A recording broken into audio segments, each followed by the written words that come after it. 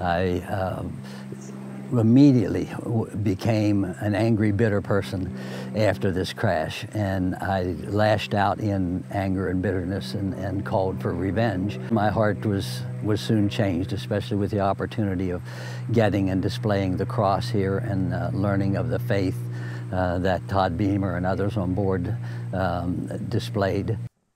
It was Todd Beamer who coined the battle cry on the War on Terror, "Let's roll."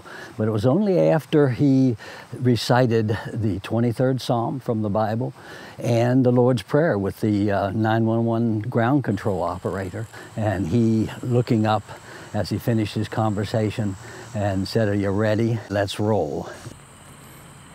That's the due north there. That's the south. It points toward the crash site is just over the next ridge. The Tower of Voices, the 93-foot tall wind chime, is just over the ridge from our garden. Remember Me Rose Garden in particular was developed to provide a complement or a contrast to the national park.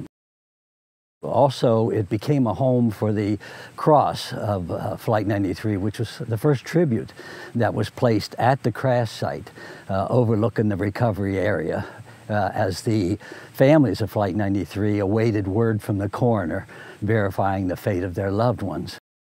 My hope and prayer is that what people will take away from a visit to this rose garden is a renewed commitment to remember and honor the sacrifice of the heroes of Flight 93, but also a place where the families and others can gather and in solace and just appreciate the beauty that has risen out of the ashes of Flight 93.